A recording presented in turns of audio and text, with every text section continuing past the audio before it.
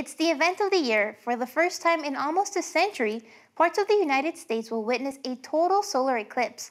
People coast to coast are preparing for this once-in-a-lifetime event, and Boulder is taking part in it as well. On Monday, August 21st, the Human Services Department is going to host an eclipse viewing event at the Senior Center from 10 a.m. to 1:30 p.m. And admission is free and there's no reservations required, but we do ask that people bring their glasses, their viewing glasses, their certified viewing glasses, because we do have a limited number, but it's first come, first serve. The Senior Center will also have a live stream running in its conference room for people who prefer to watch the eclipse from indoors. The live streaming from NASA will be inside at the Creekside room, and then outside for people who have the proper safety equipment to view the eclipse.